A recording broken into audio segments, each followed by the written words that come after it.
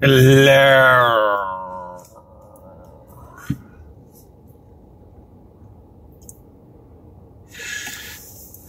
So,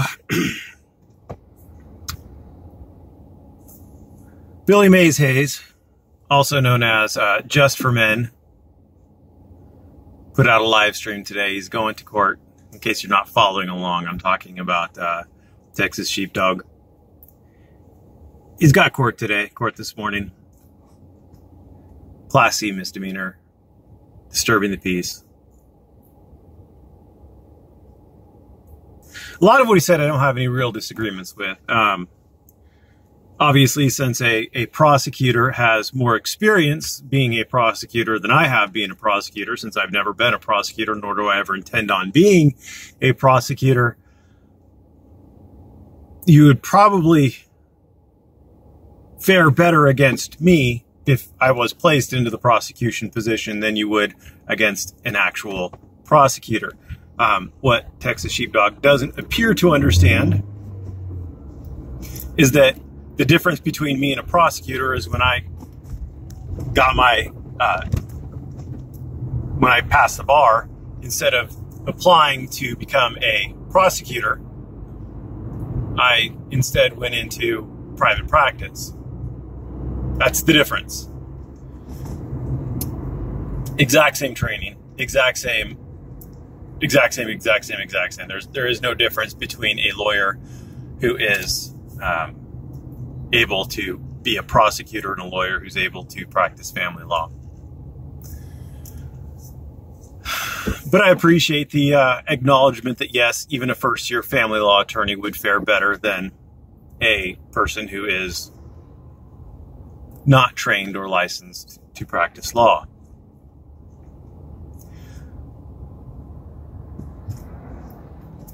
There are a couple issues. Well, let me get the criticism of Just for Men out of the way. The criticism is that lawyers do indeed want you to shut up, but they want you to shut up all the fucking way about everything, throwing a bunch of allegedlys around things. I was allegedly accused of this and that. No, you were accused of it. You allegedly did it. You were accused of it. You definitely were accused of it. Dummy. He reminds me of Chauncey. Chauncey liked to throw allegedly around everything like that changed the goddamn thing. But no, lawyers don't want you to talk about your case because you say stupid things. You say stupid things that you don't realize. Like Just for Men didn't realize that he said on a live stream that he lied to the fucking court today. He didn't realize that he admitted on a live stream that he lied to the fucking court. I know I'm a bad guy or whatever, but I feel bad that he's so fucking stupid that he doesn't understand that shut up means shut the fuck up. Oh, Jesus fucking Christ. Jesus fucking Christ. I am so glad he's not my client. I like to win. I love to win. I don't care what side of the ball I'm on. I want to win. And that motherfucker makes it hard on a lawyer. Saying that you lied to the court, that you didn't have a lawyer when you did, and I don't think you did. I think you're lying about lying to the court, to be perfectly honest with you. But shut the fuck up. Shut the fuck up. Shut the fuck up. Shut the fuck up. It's shut the fuck up every day. If you are suspected of a crime, shut the fuck up. Don't recount the situation. Don't rehash the situation about how at the end of the officers leaving, you said, IDs motherfuckers. Don't say that. Just shut the fuck up. Jesus fucking Christ. And never say you lied to the court.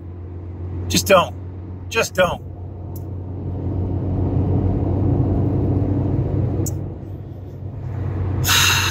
Zen.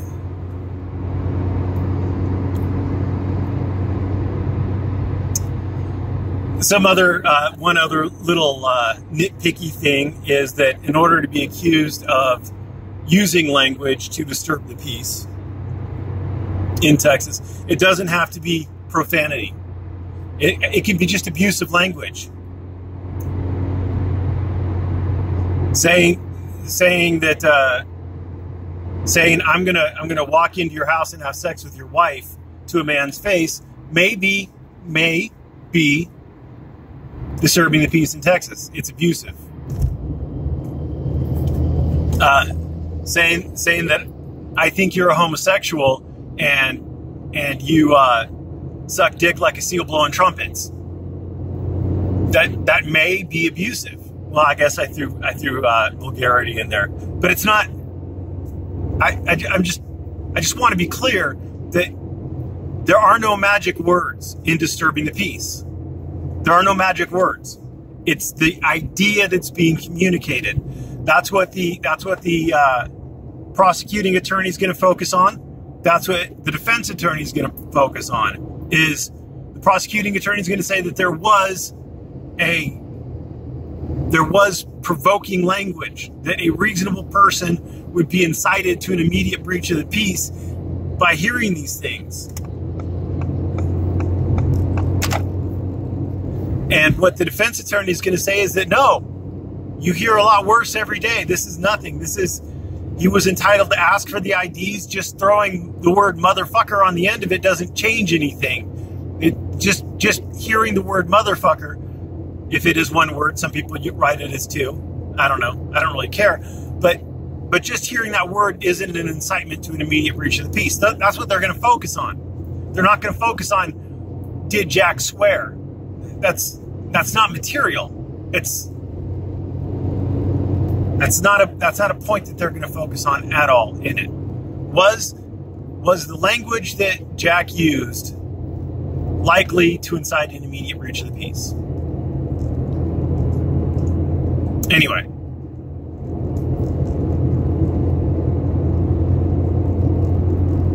What else?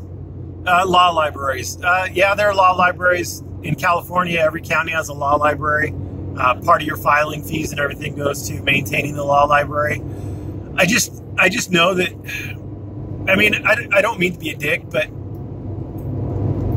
I've gone in there to do research on things, and you hear the pro-pers go in there, and they'll ask the librarian, where do I find this, and they'll start flipping through it, and you gotta have a lot of background. It's like throwing people a book on physics when they don't understand basic arithmetic yet.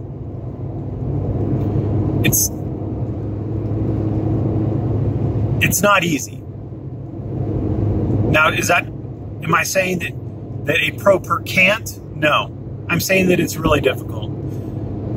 There is, however, no constitutional right to an attorney if there is no prospect of jail. If there is no prospect of going to jail, not even a single day in jail, then there's no right to an attorney. If, technically speaking, even if there is a possibility of jail, if the judge says, I'm not going to sentence anybody to jail, then there's no attorney. You don't have a right to an attorney.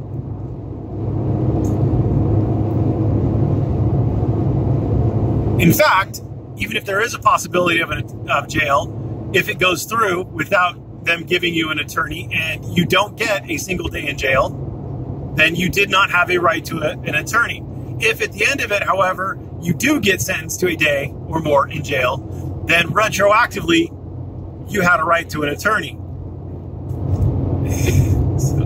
So I know it doesn't really make a lot of sense, but that's what the Constitution says.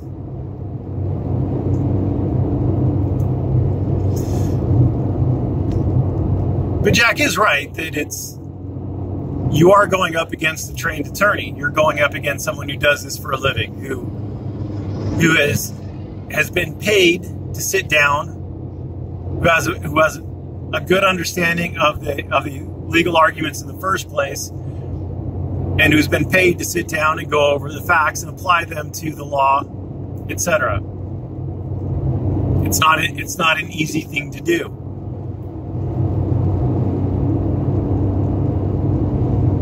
That being said, you can pay the fine and not undergo that ordeal. You can undergo it, and at worst, you're going to end up paying the fine.